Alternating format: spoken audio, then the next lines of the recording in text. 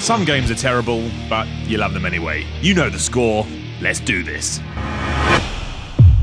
While I've made it very clear about my love for Rambo the video game, it's obviously not a good finished product in the traditional sense.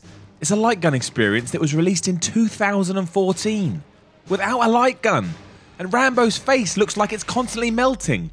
It's also questionable technically.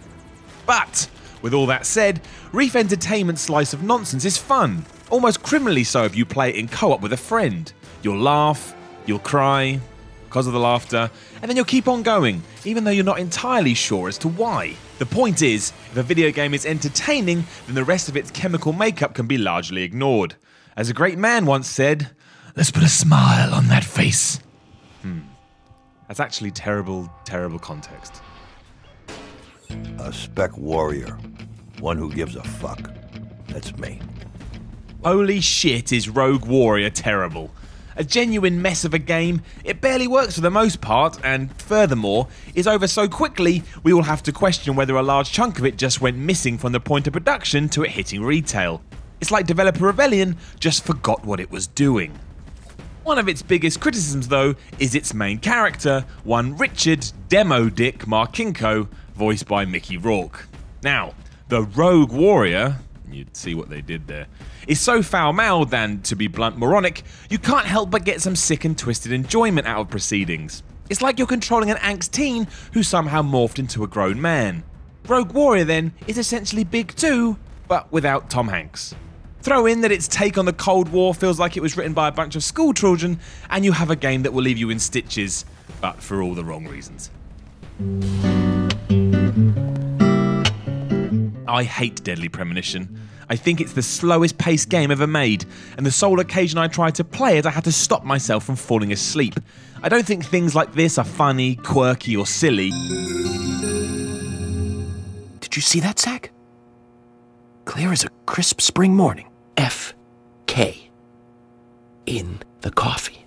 And I'll be damned if I'm ever going to try and play it again. But seemingly I'm in the minority. A quick look at any aggregator site will show you that for as much hate as there is towards the Prem, there's an exceptional amount of love for it too. Perfect scores, glowing tributes, people professing their out-and-out love for it. It is, in many ways, the true equivalent of Marmite in video gaming, designed to split opinion until the sun explodes and we all die. Then it doesn't matter anymore anyway. Yes, Duke Nukem Forever is a sad joke, and, as one website once said, would have benefited those behind it more if the source code had been fired off into the sun. It's true too, and the monstrous delay it suffered did nothing but run the whole idea into the ground. It's a terribly sad full stop for a franchise that was once firing on all cylinders, and yet sitting down with Duke in 2011 did have some redeeming features. Namely the always classic, this is so bad it's good scenario. Taking everything into account, the insanely long development time, the changing of publishers, the will it won't it question, the fact people actually worked on this thing for well over a decade, makes Forever ridiculous. It has weird drawing set pieces, you drive miniature cars around lobbies as aliens attack, you fight an octopus underwater. It's all so absurd that it becomes somewhat entertaining, even though it's, without doubt, a pile of nonsense.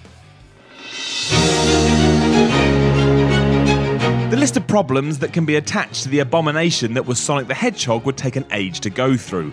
The major one, naturally, being that it features bestiality. Look at that. A human woman kissing a hedgehog animal. What the hell? However, I'm not sure we can take umbrage with all these faults, mostly because some are painfully funny. Anyone who approaches it for a serious gaming experience will want to top themselves, for the fiddly controls alone if nothing else. But those who fancy toying with a mistaken masterpiece will experience a video game killing them for absolutely no reason, and seriously, on occasion you literally just die, flying across gaping chasms as if Sonic is an aeroplane, and being sucked into nearby walls and being stuck there, until you get bored and decide to try again, or just break the disc. It's a joke that Sega even let Sonic leave its offices in such a state, but it's so broken you have to wonder if that's the punchline of the whole thing. Atrocious, hilarious misery.